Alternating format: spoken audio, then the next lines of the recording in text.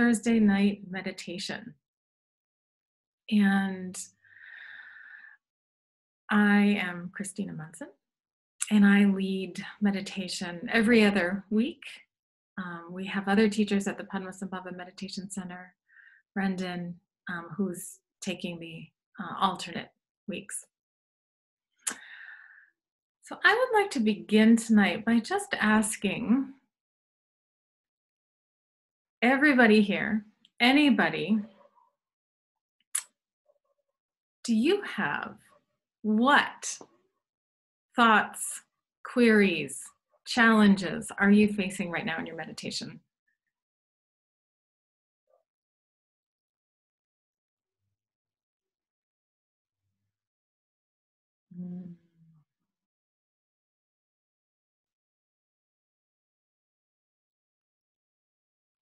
That's great.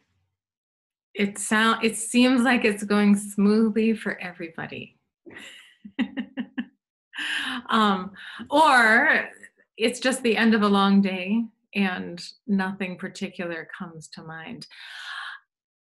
I wanted to say a couple words about thinking in the course of meditating. Before I do that, let's do some practice together.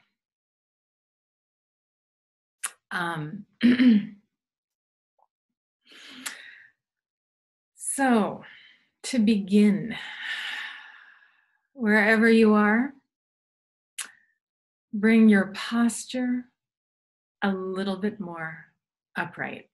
So that energizes a bit our awareness. Once again, knowing that a key point of meditation is, as we can, to hold our body upright so that breath and the energy within the channels of our body can move freely. That's a key point. You could be sitting on a chair, you could be sitting on a flat surface, cross-legged, however's comfortable for you. And let's start by just taking a couple deep breaths so that we can arrive here in this moment. It's morning for me, it's evening for you. And just with those breaths becoming really present in your body, and connecting to that awareness of your body being supported by a seat which rests on the earth.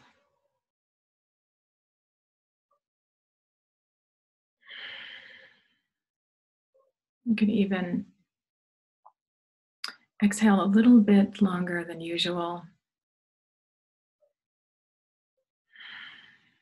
Just a sense of kind of letting go of whatever might be a distraction for you that you bring with you from your day.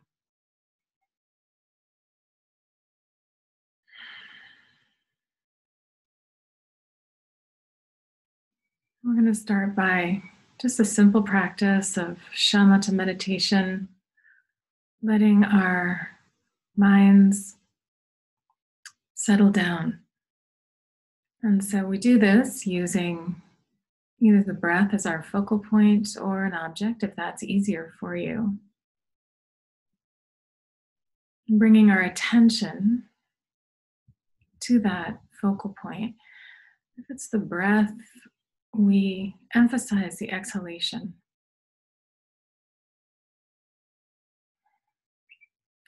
Traveling out with our exhalation and dissolving as it does.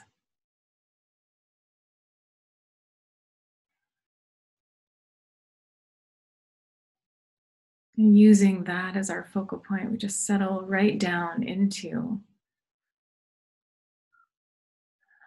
a state of peaceful abiding.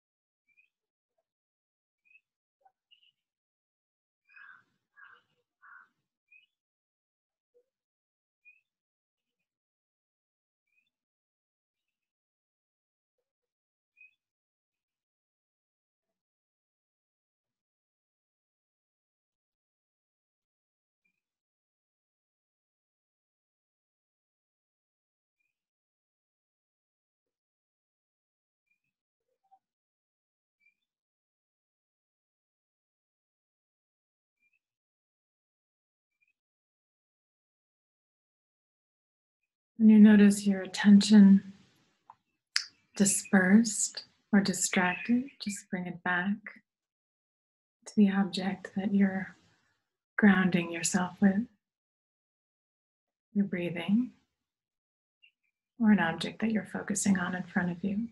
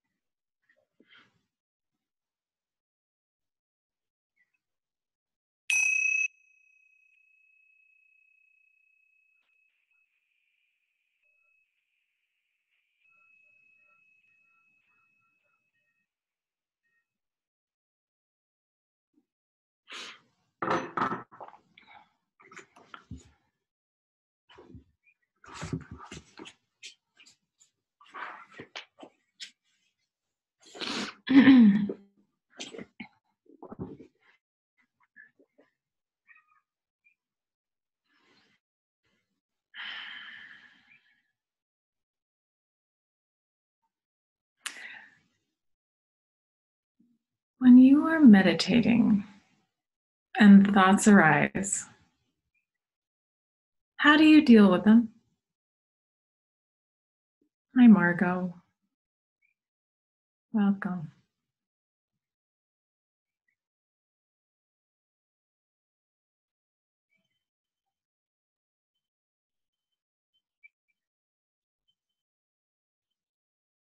Does anybody have any thoughts arise?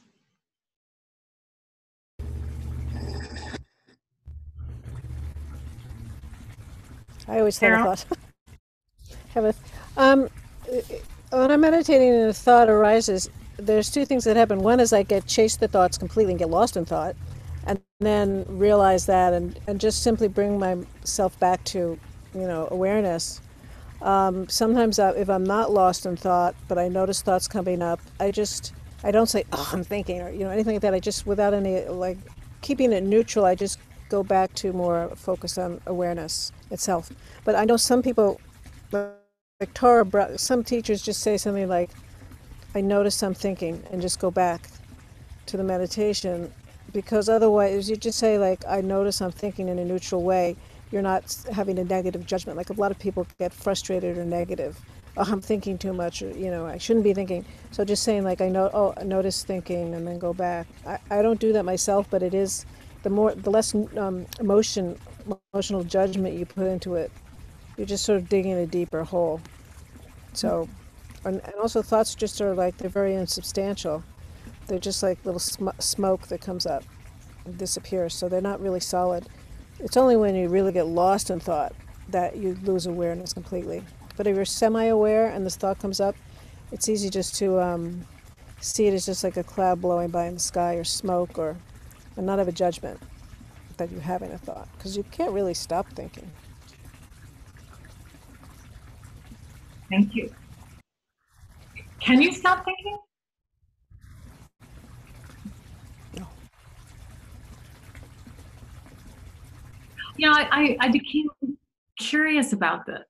And it's kind of the reason that I wanted to talk about thinking tonight, this morning. I was thinking about, what is it to disentangle? And what is entanglement with thinking? I was thinking about this practice, the practice that we just did, shamatha meditation. So it's often translated as, I just did, peaceful abiding. Sometimes we also say, and I was thinking very much about the Tibetan translation of this Sanskrit word shamatha. So shi, ne, these are the words in Tibetan. At one point, I think I also mentioned kind of a sacred place of peace. That's another way that we could translate those two words as they come to us in Tibetan language. A sacred place of peace. And so I appreciate that Brad there in his car can be in a sacred place of peace. This is a practice whereby we can find ourselves in a sacred place of peace wherever we are. And I was reflecting on the metaphors that we often use to talk about this. So the dirt settling down in a glass of water when you leave it still, and some natural clarity then. A clear quality of water is always there, right? You could never separate clarity of water from the essence of water, right? It's only that if it's filled with mud and stirred up that way, we don't see that clear quality. And then when it's just left be and all the grit settles down, the clear nature of water that has always been there, it's never been separate from it, becomes apparent. I like that image very much. And yet, as I was reflecting more on it, it brings a strong sense of thinking starting to lessen, to be reduced, to somehow fade away. And so I was wondering about that. Is that your experience with this practice? What have you noticed about your own thought activity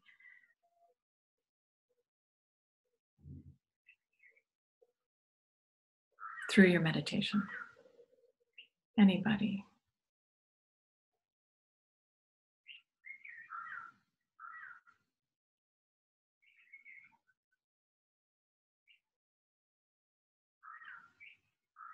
Hi, Christina. Hi, Faith. I seem to chase the thoughts less as time goes on with the meditation practice. So that they're there, but I just don't seem to chase them. And when you brought up the where is the thought, where does it come from? We were talking about that a little bit last week, and I thought about being out on a camping trip years ago and watching, getting up in the middle of the night and going outside and watching a meteor shower.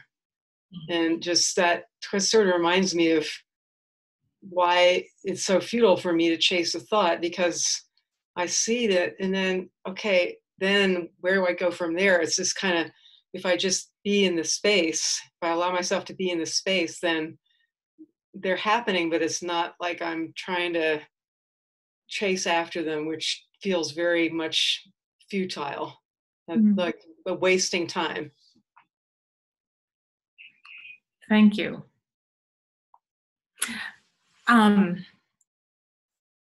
Yeah. Another image that just came into my mind was like catching fireflies. But you can catch fireflies. I caught a firefly the other night. They just started to come around here, and I went outside, and then they'll land on you.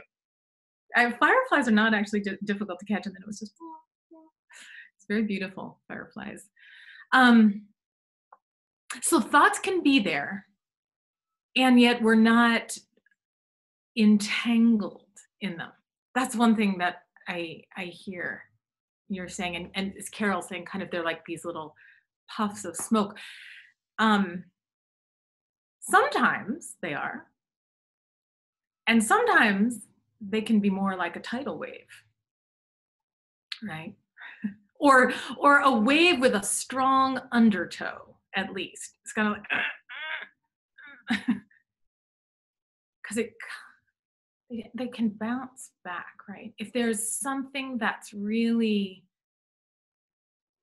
disturbed you, right? If there's something, a powerful emotion related to a situation, how do we deal with that? How do we deal with that in meditation?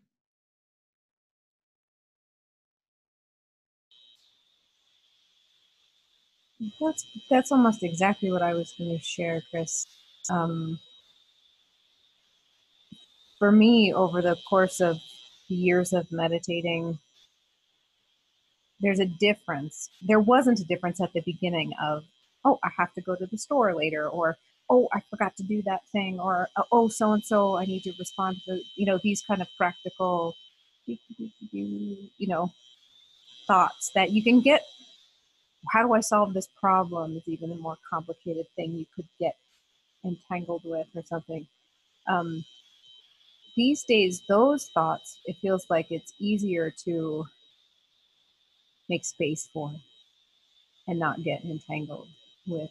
But the subtler emotional experiences that pop up in the middle of a quiet moment, you even think, oh, I thought I was done with that. There it is, right in your face. um, they feel more tenacious. The kind of deeper emotional experiences feel, and it also feels less of a, like I have, or my mind has less control over those tenacious emotional experiences. That it's not me choosing to be entangled like I would with a grocery list, and saying, I can think about the grocery list later, and put that aside. But it's more of like even a physical or somatic experiential event where my chest is heavy and it's associated with, we can label, associated with depression, associated with some kind of anxiety, or associated with elation. I'm so excited about something that just happened.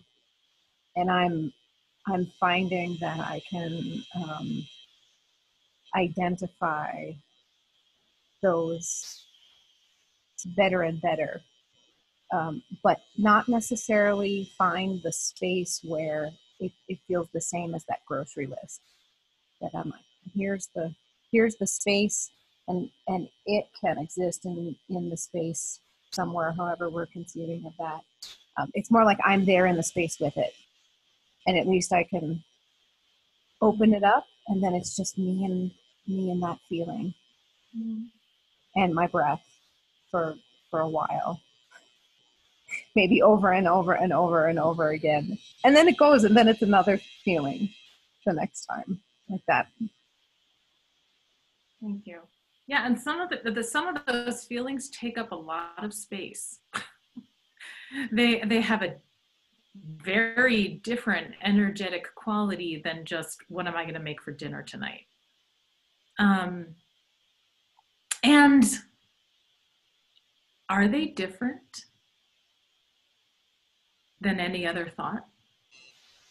This is something that has come up, I would say, in a couple sessions, and I wanted to go a little bit deeper into this today. Are emotions, what is the difference between thoughts and emotions? How would you describe that?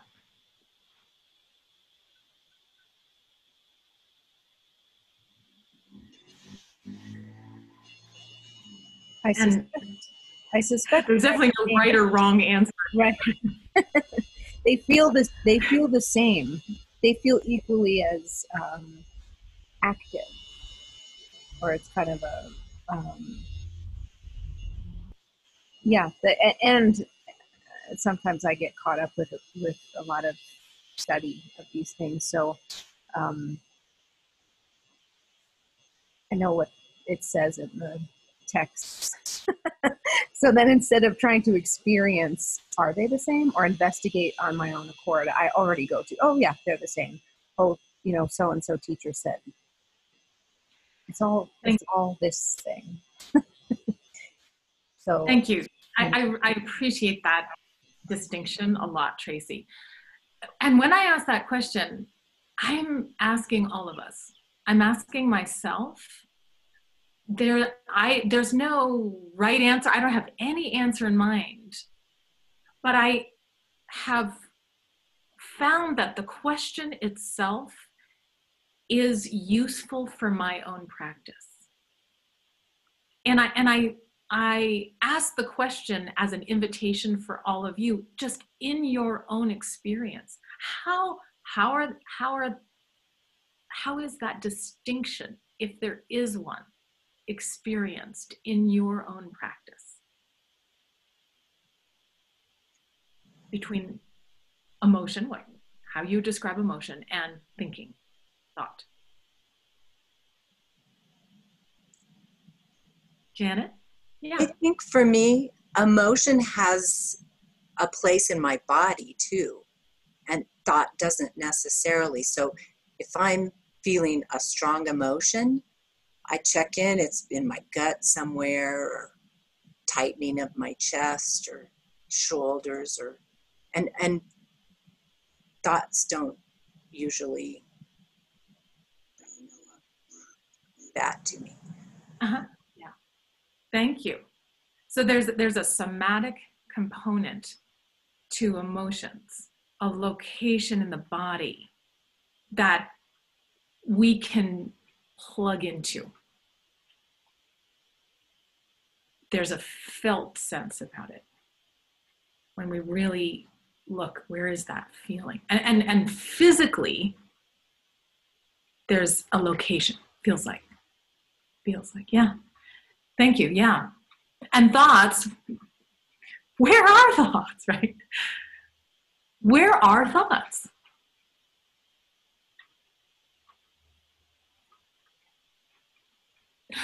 When you say, I'm thinking, where do you point? Where would you point? You point here. And what's interesting is that in my experience, that can also be very cultural, right? Because many people point here. I think.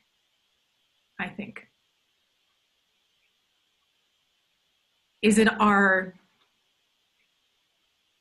shared societal emphasis on cognitive ability? That's how we're trained, right? I think. And that thinking is just the domain of some processes going on in the brain, like cognitive neurological firings there. Who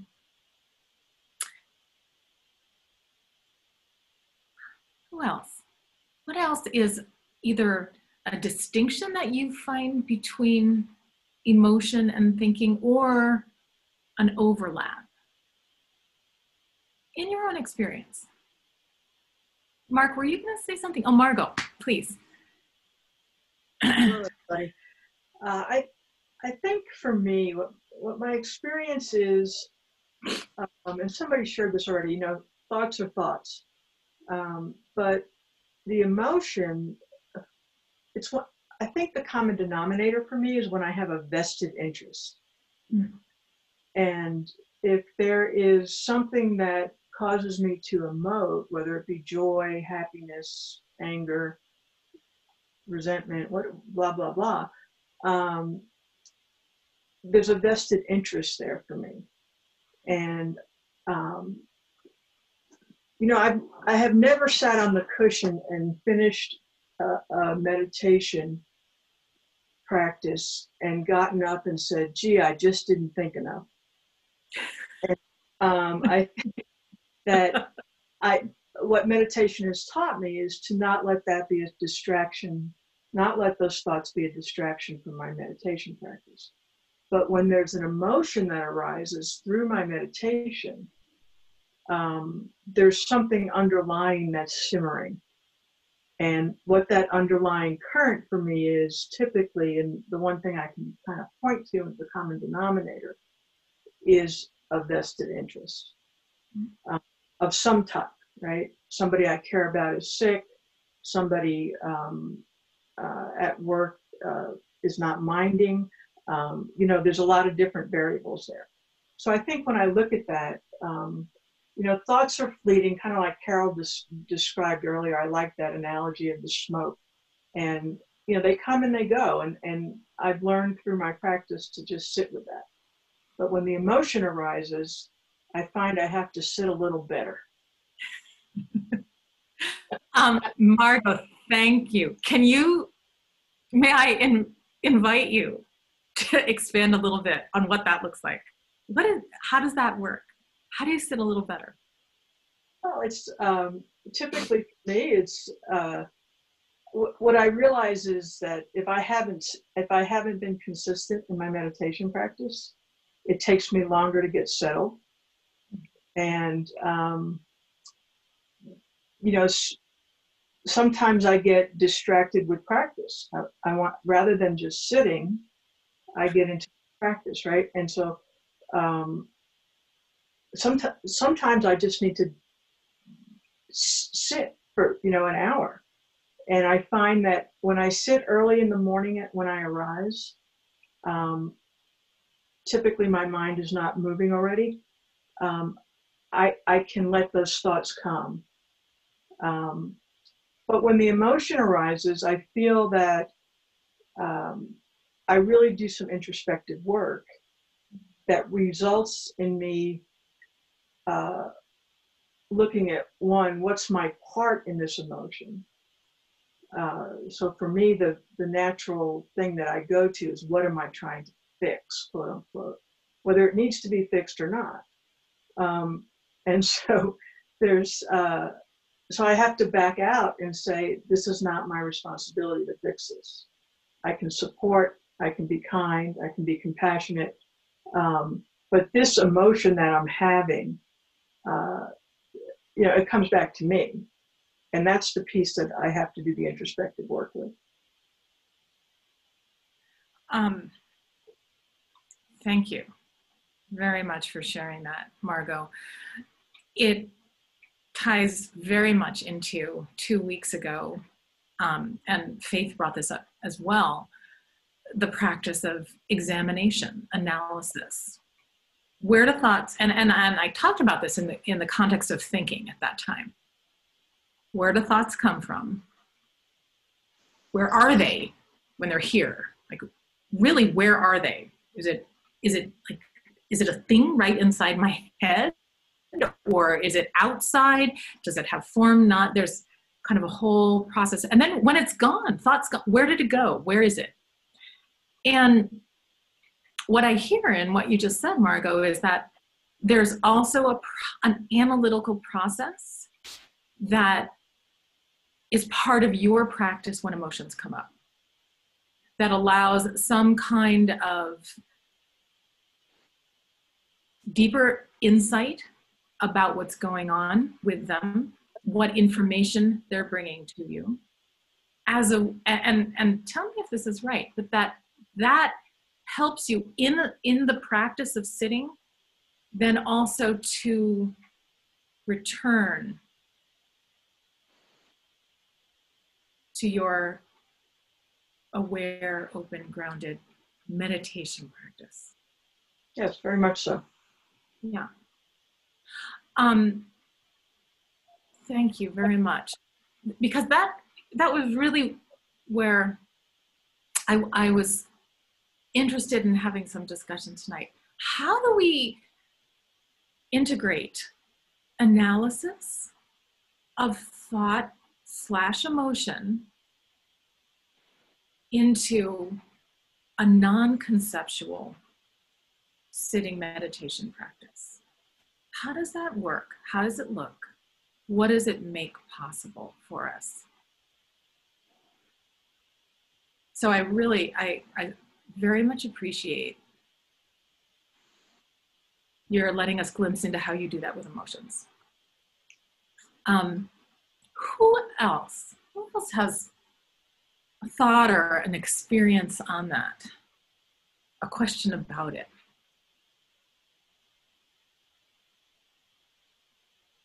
Mark, yeah. Or 2 weeks ago, when you gave us the listening practice, and I've been taking that to heart over the past couple of weeks in my meditation practice. And what I've noticed, at times anyway, is that whether it's an external sound or a so-called internal thought, they're both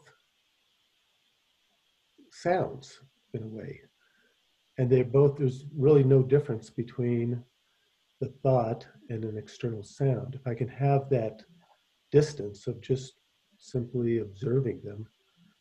And I was reading a couple of weeks ago of Longchenpa saying that all sounds and form and thoughts are ornaments of basic space. And I was taking that attitude that when a thought appears or when a sound appears outside, it's like a clothing or an ornament of space. And that has helped me to have a little bit of distance. So I don't, because as soon as I grab on, off we go, like wild horses, having that distance. And then at times there's no thoughts. And it's just this wide open space, and it's just beautiful. Thank you for that, Mark.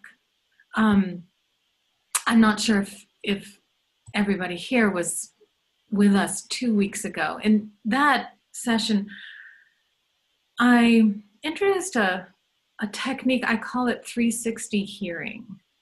And it's a technique that I use to expand and connect to the vastness and spacious quality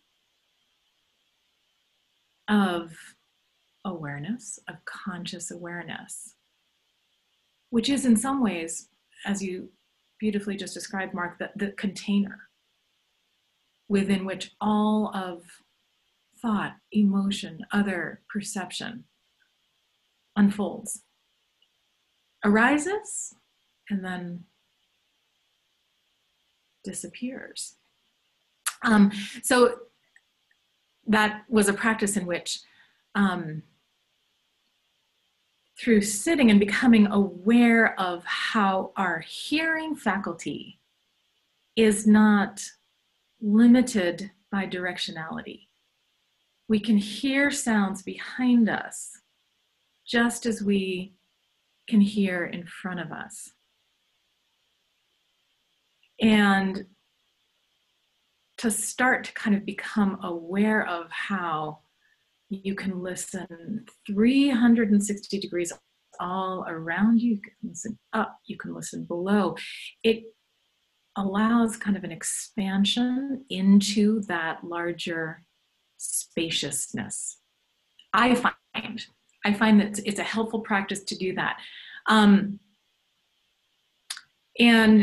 when I think about, all right, how do I work with thoughts and emotions? And in my own analysis of how these two things are connected, what I've seen is that sometimes an emotion may seem to precede thinking about it. Other times it definitely follows on a thought.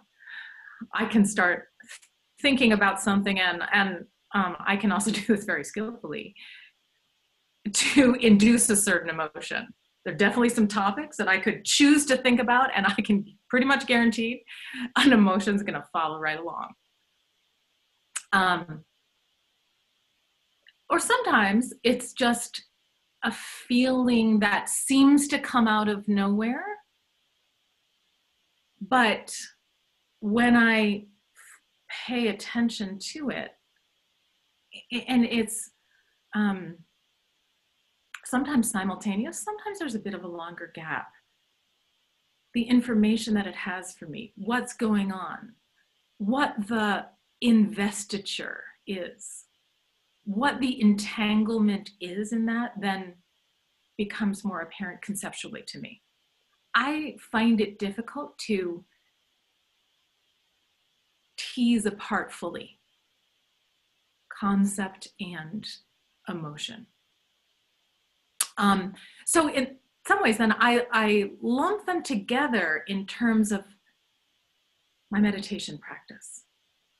They have different qualities to them, and yet they are possibilities for distraction, each and of themselves in their own ways.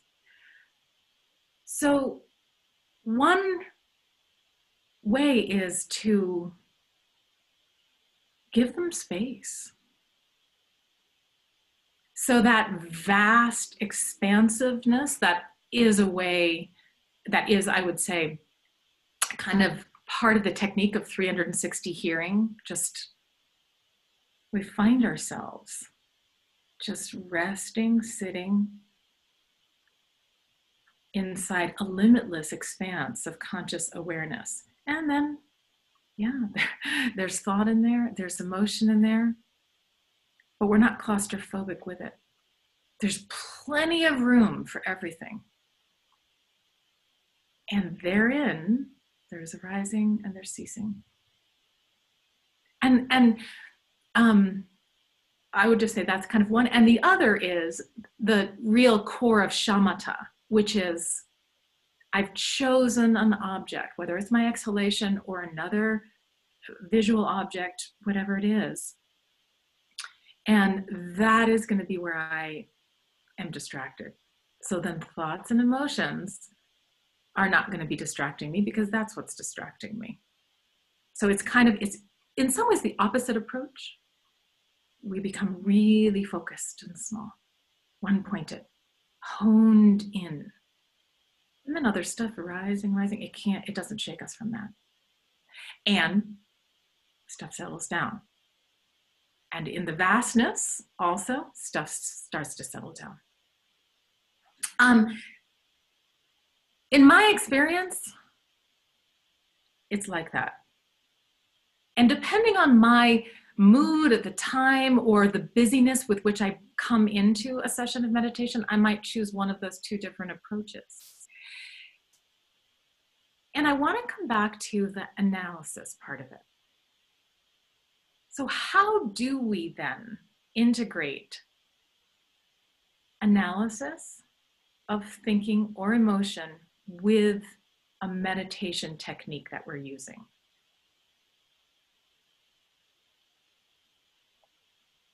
How do you do that?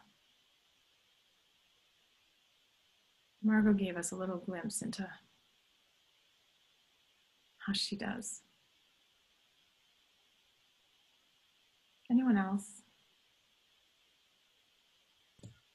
Look, can we do it in an inquiry way, such as you had said? Where did this thought come from? Where is it now? And where did it go? And that way of kind of analyzing through questioning the thought. And so it's kind of bringing that analysis into focus. Otherwise, we could go off into analyzing, or at least this mind could go off into analyzing anything, but of directing that analysis into questioning the nature of thoughts. Yeah. Thank you, Mark. Absolutely. And what I'd like to do right now is invite us to do a practice of analytical meditation.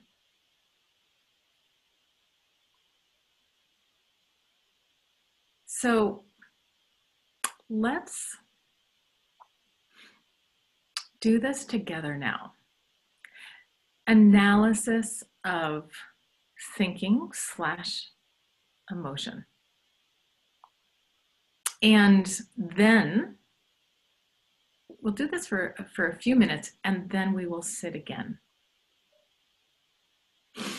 And this is nothing that I am making up. This is not a technique that I have somehow come across. This is definitely, I would say, a tried and true way, alternating analytical meditation with resting meditation.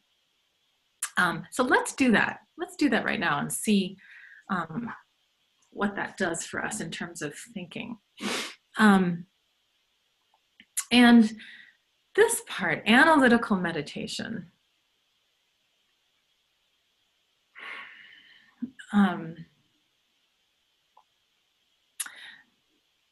once again, invites us into a discipline. So just as you were going to sit in a regular session of resting meditation or practice, lifting your body as is comfortable, bringing forth that kind of energetic quality of awareness, letting yourself sink down with awareness, and bring your attention to a thought, a feeling that you're experiencing right now.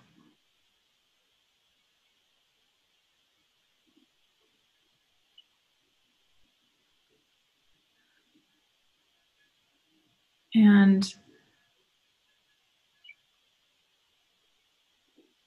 be aware of what that thought or feeling is.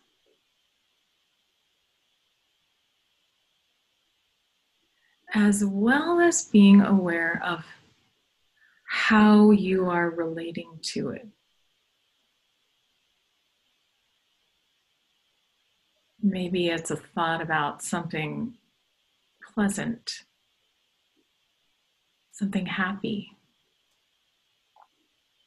And it brings a warm feeling or a sense of lightness. And you want to stay with it. It feels good.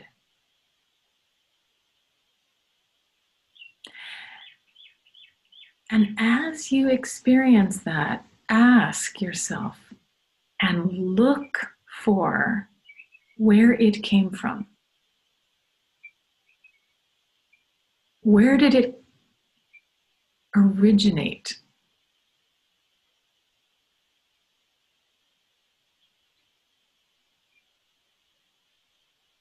Can you locate a place, a point in space, in time, that is the source of that thought or emotion? Does that origin point have a form to it? Could you draw it? Does it have color and shape?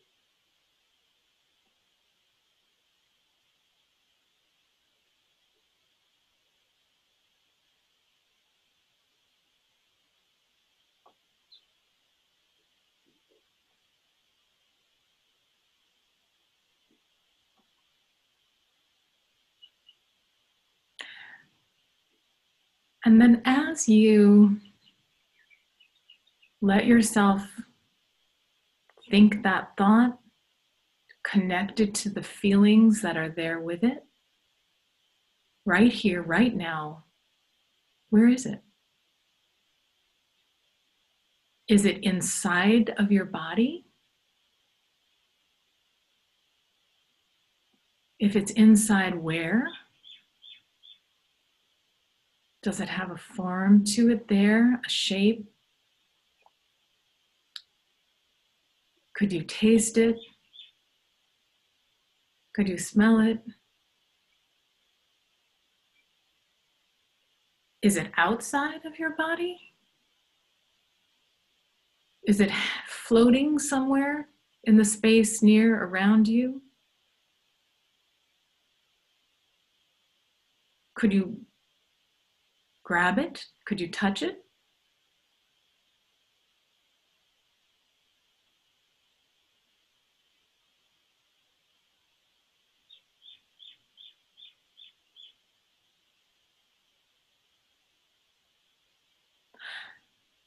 And now think something else. Think what time you're going to go to bed.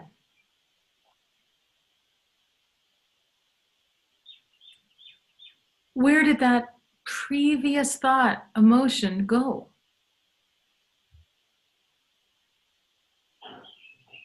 When another one took its place? Did it go into the secret treasury U-Haul of every thought and emotion that you've ever experienced in your life that you're carrying behind you? Is it locked away in a trunk in the corner of your room? Where did it go?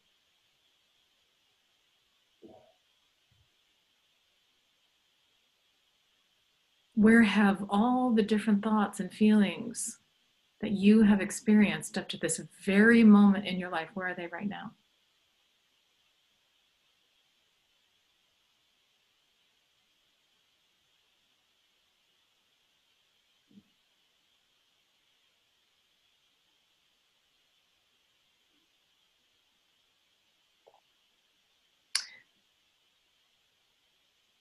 Really analyze, ask yourself, and in that process of analysis, thinking and looking, both together,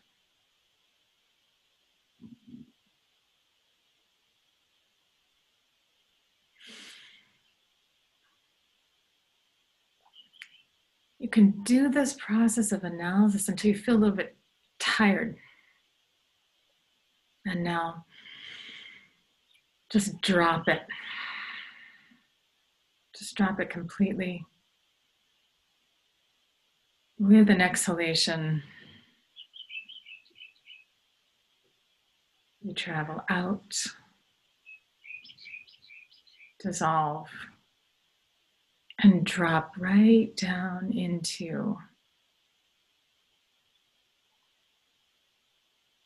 your present knowingness.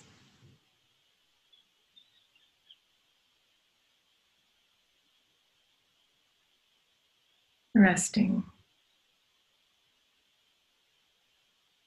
awake and aware.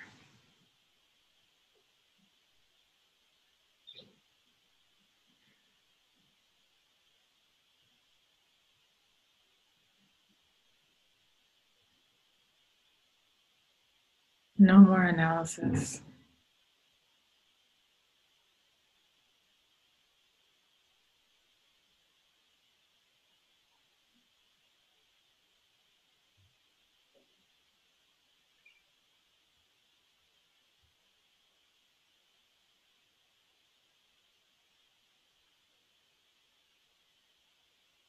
We are wide awake. Thoughts, emotions come and go as they please.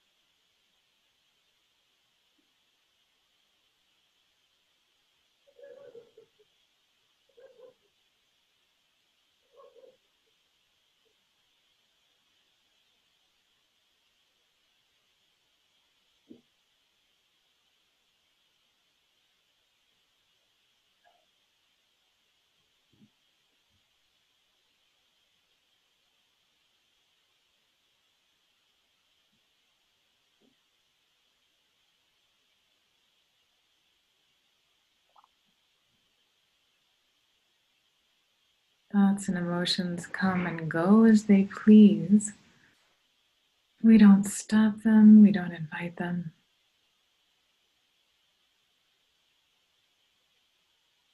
We simply rest, present, awake, aware.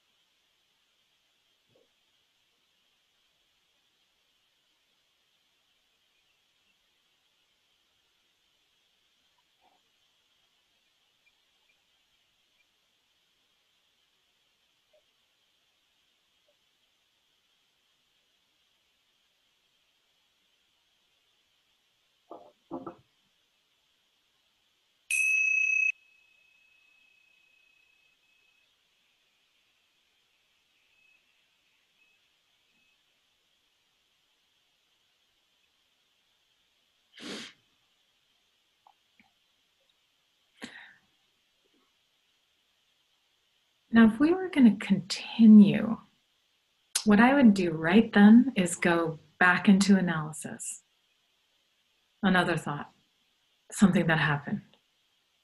Thinking about it, it's there. Where did it all come from? Right then, it came up again. Where did it come from?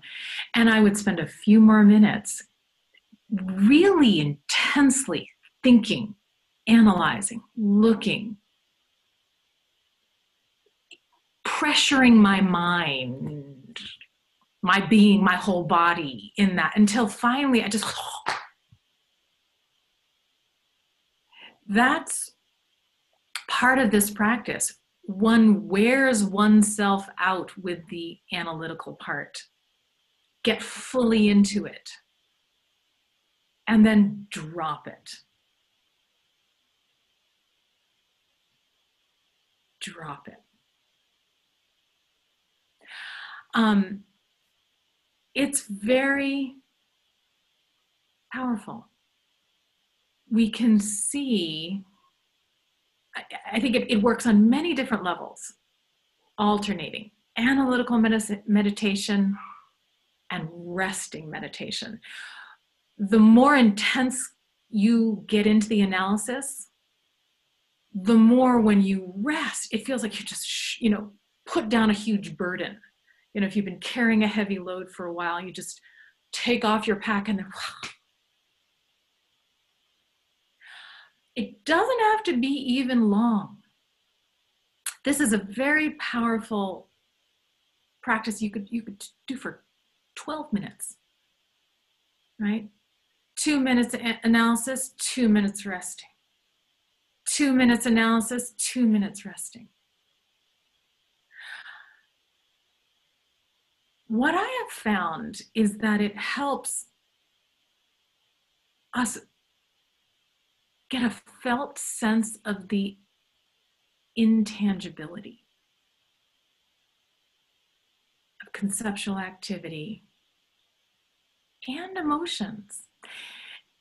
And sometimes emotions, for me at least, they're so strong that they're still there with me when I'm sitting. Sometimes they have a very different quality than just, say, a thought, like Carol said. And Margot pointed out too, there's something that is more entangling about emotion. And what I find is that, okay, my irritation right now with my stepdaughter is here. It hasn't been here this whole hour that I've spent with you. But when we just did this practice, it was like, okay, all right, you can sit next to me here. But actually wasn't sitting on my lap, which was definitely the case last night. Definitely that was the case last night.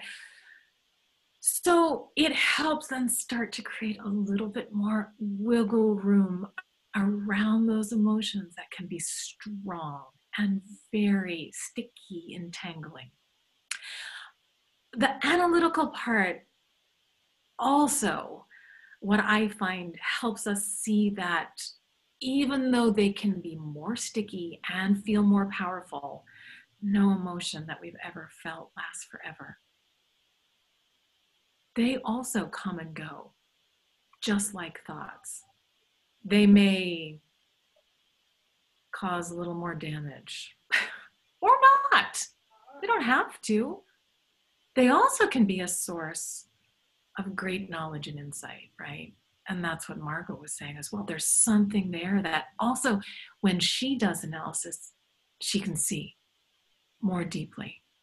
Something I care about. And even in that process of analysis, maybe come to insight about something, an action she might want to take or not want to take. Margot, I may be projecting too much. Forgive me if I do. So the analytical process of it can also be a source of wisdom. And I think that's the opportunity to start to create a relationship with our emotions and our thinking that serves us and shifts a sense of being controlled by.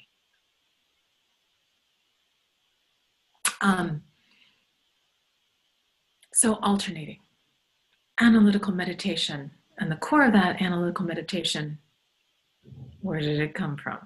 Where is it right now? What does it look like? What does it taste like? How does it feel? Where is it? Can I grab it? Can I catch it? In a net, firefly? Where is it when it's gone? Where'd it go?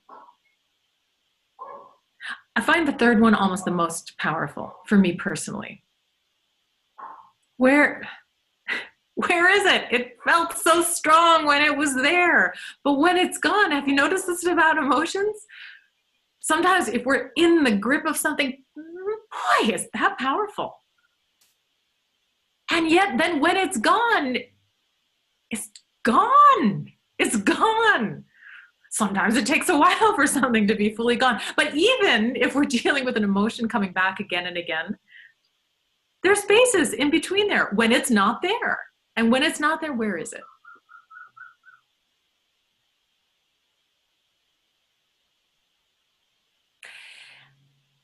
What I find is that this practice as a whole helps us start to disentangle from an invested belief that all we think, all we feel, all that we're perceiving is true and real in the way that we assume it is.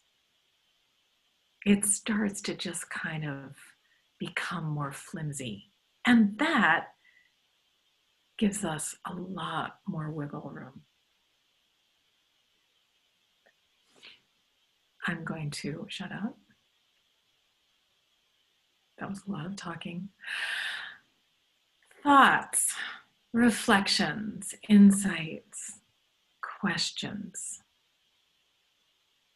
I welcome.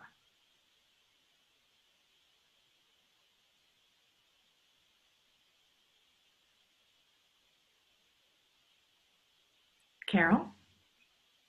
Well, I'm just going to say something that George Rinpoche said to me once. He said that thoughts are just, emotions are just a deeper, more intense level of thoughts, which really, made me think about it. It made me ponder that, and I think it's true because emotions, are, are still based around a story that we're telling ourselves that gives rise to an emotion, whether it's fear or anger or joy or sadness.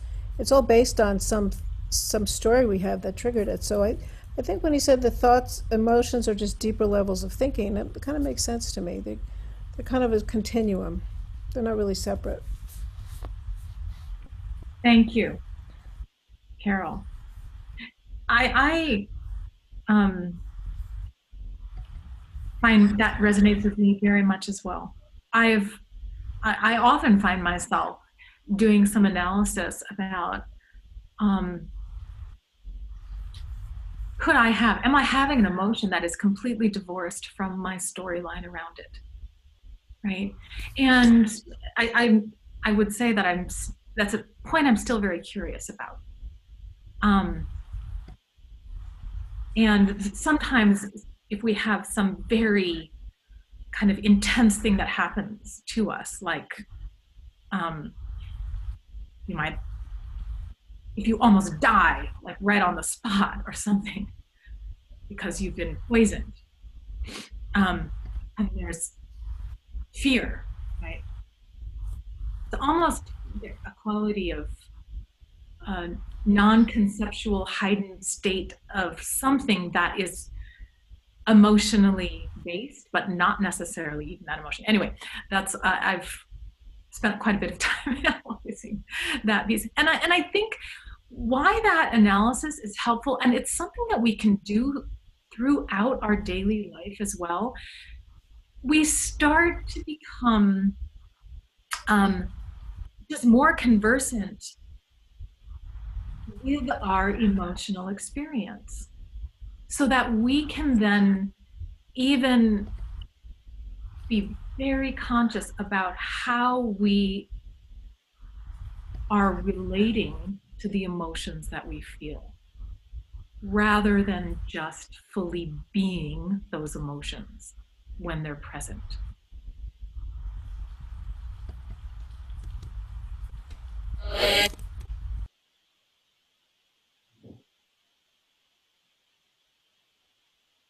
Anybody else?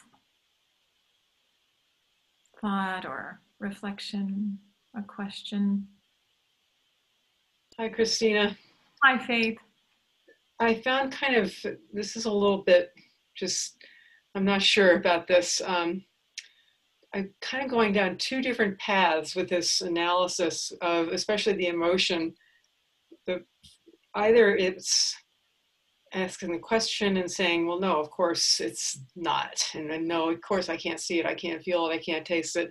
Then the answer is always no. And then based on that, the conclusion is that there's no real inherent reality to that. And then the other road I go down is creating kind of a visualization, a visual aspect of what color is it? Oh, it's kind of, ooh, it's dark, it's gray, and making it into something that's more, even more. So telling the story even more. So I go from shooting down the idea that it exists because I'm telling a story to making the story more exciting and dramatic so that I can say, wow, look how dramatic I was, and that's not real either. So kind of going two directions with that. Both of them sort of fun. Is it correct to assume that they end at the same place? Yes. It vanishes, the whole visualization. Yeah. In the emptiness. Yep. You know what? That sounds absolutely fine, right? I would say if they didn't end there, then you might want to revisit, right? Because you don't want to solidify, right? And then start fixating on a solidified vision, idea, and so on that you have about them.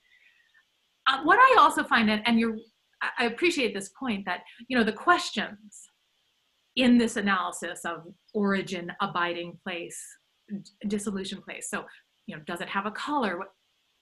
They may sound very rote, and intellectually we can say, no, of course, you can't grab a hold of a thought. Well, if you go to the lab at the University of Wisconsin, then they actually think that, they've captured, right, on with color and movement in at least a two-dimensional way, what they would say is thought activity. It's worth sinking into these questions in doing the analytical part of the meditation as much as you can.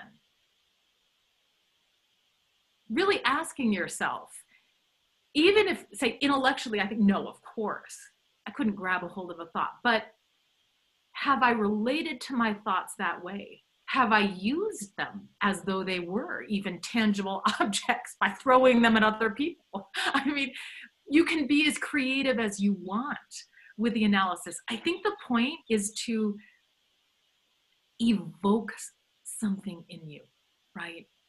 Really evoke a deeper experience of your own mind. And the intensity of the analysis is definitely then a counterpoint to that just dropping and resting.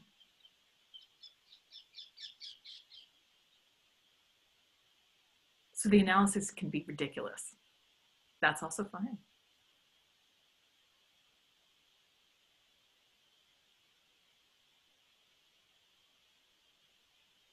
Thank you.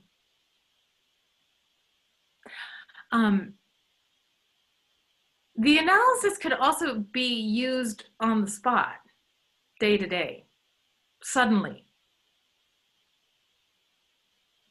You've been hijacked, right? The amygdala, emotional center of your brain, suddenly has just kicked in and you're in fight or flight and you're overcome.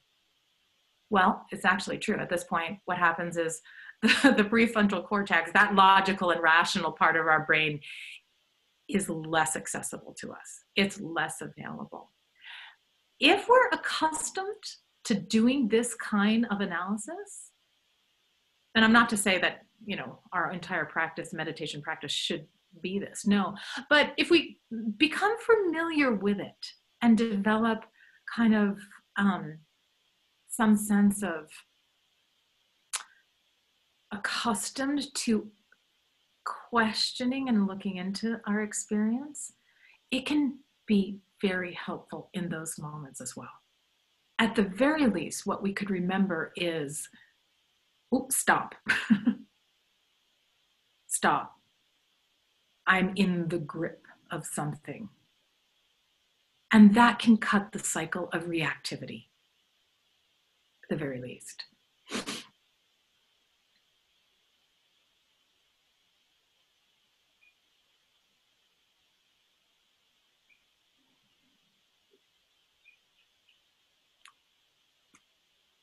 Let's try it this next 2 weeks.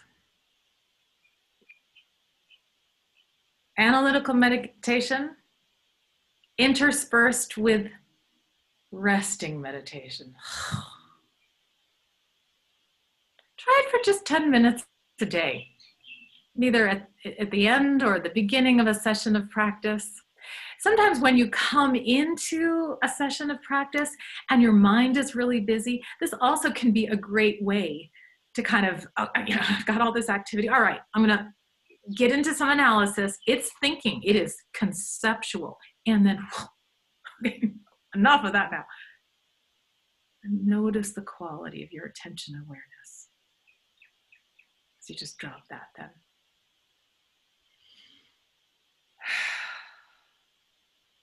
Rest.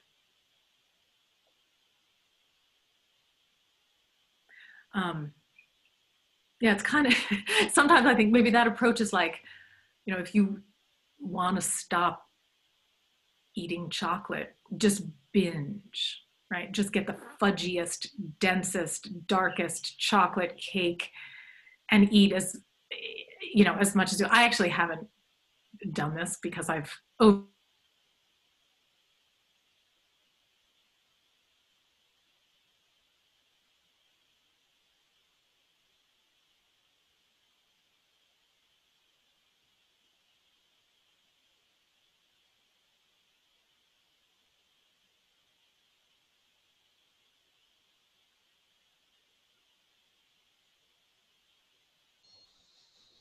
Has anyone else ever done it? The chocolate cake thing? Carol? I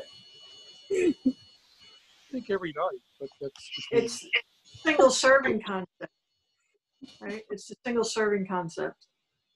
So Single serving?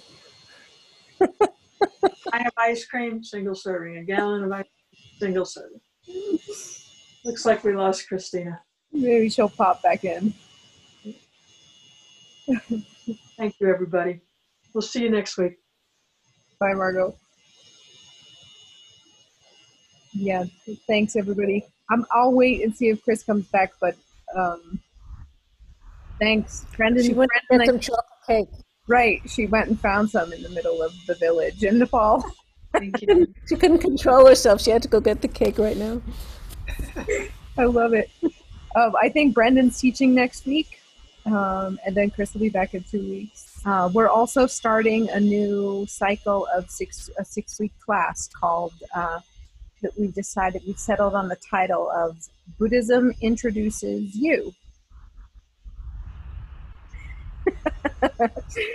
So it'll start on the 9th of June at 7 o'clock, our regular Tuesday nights, and it'll run for 6 weeks. So it's essentially an introduction to Buddhism, looking at the Buddha's life and the 3 jewels, and how they apply, what we can learn from them, how we can understand ourselves better by exploring these concepts. Allegorical, historical, fantastical, mystical, all of them. Yeah. So look on the Facebook page, and we'll send out an email announcement this week for registration to start. Yeah, nice to see you all. I miss you all.